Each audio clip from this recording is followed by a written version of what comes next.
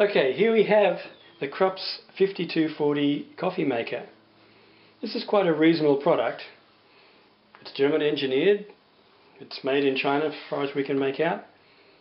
And does it make good coffee? Yes, it does. But it has two rather nasty little problems that an awful lot of Krups customers have found. And the first one is a problem with this steamer here. What happens is you're doing your coffee and this thing just blows off. Here we have the frother, which has all sorts of problems that people run into. The biggest problem is these three clips here which hold it onto the wand tend to break off. Now, one of the problems that not every user understands is to get this off the wand you have to slide this collar down and then it just comes off. Now the second thing is this frother has to be kept clean. So you can take it apart like this. Unscrew it here.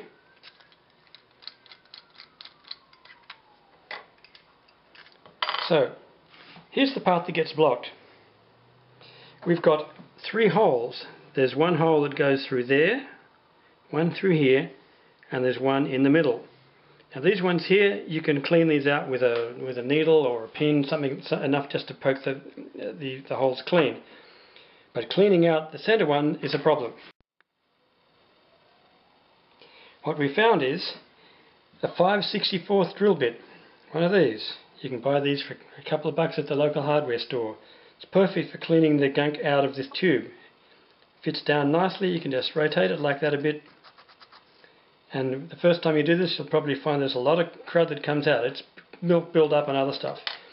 And again, with your needle, you just poke out the center hole. The main thing is, you should be able to look through this and see three holes. Because if you don't clean this out on a regular basis, like maybe once a week or so, that's what causes the frother to blow off the wand. So we put it all back together, like this.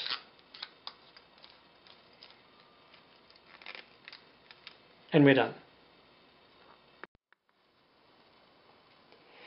The second problem that a lot of people have with the 5240 and apparently other similar models is that the steamer wand over here is very fragile and the damn thing breaks off. Let's have a look.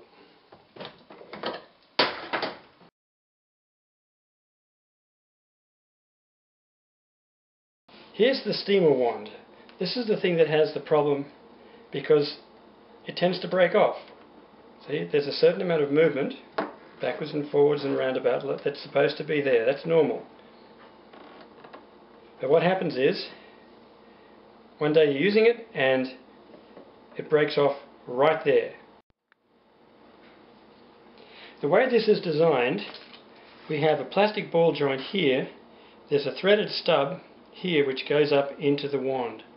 And when this is assembled, this part here is glued onto the thread so it doesn't move. So when you move the item like this, the whole thing, the wand and the ball joint, moves in concert.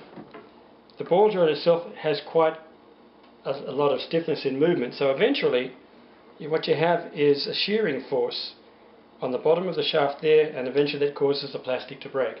So our problem is, can we fix this? Because Krups can't and won't.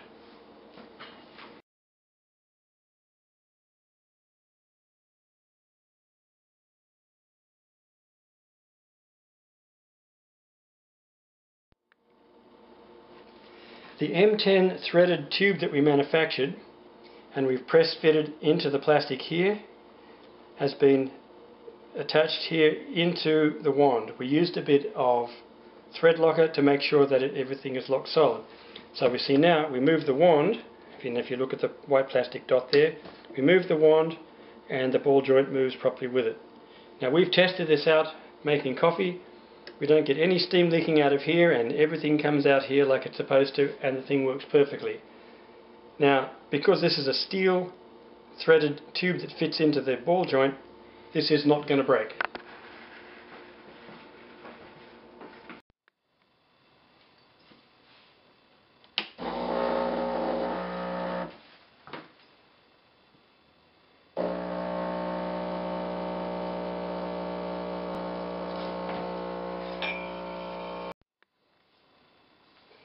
Okay, we're ready to do the steamer. We'll just move one of the cups out of the way. Turn the steamer on.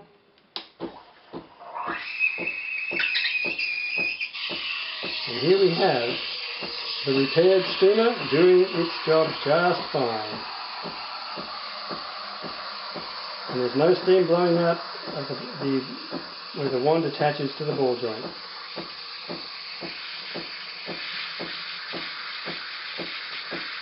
The main thing is, of course, when you're doing this, you don't want to bump the frother wand, otherwise it will come off. And I won't demonstrate that.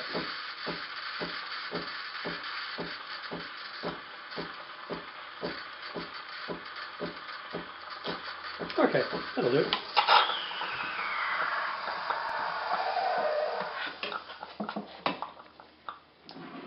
And time for some coffee.